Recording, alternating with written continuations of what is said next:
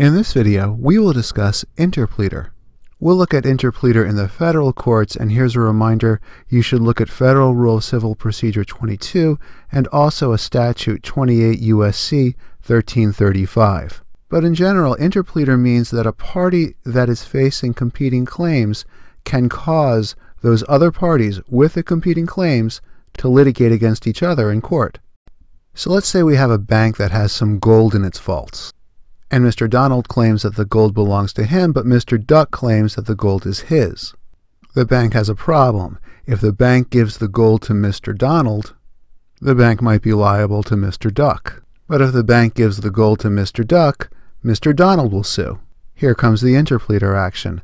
The bank will sue as an interpleader plaintiff against Mr. Donald and Mr. Duck as the interpleader defendants. Now the bank is asking a court to decide who owns the gold. The bank is saying, yes, we have possession of the gold, but the gold doesn't belong to the bank. And no matter what we do with this gold, we could face liability and claims from Mr. Donald and Mr. Duck. Now the bank can step back and let the interpleader defendants fight it out. Now it's up to Mr. Donald and Mr. Duck to prove who is the correct owner of the gold, and the bank will follow whatever the court decides. If you'd like to discuss interpleader or any other matter related to U.S. law, stop by my website and blog, and feel free to leave your comments below.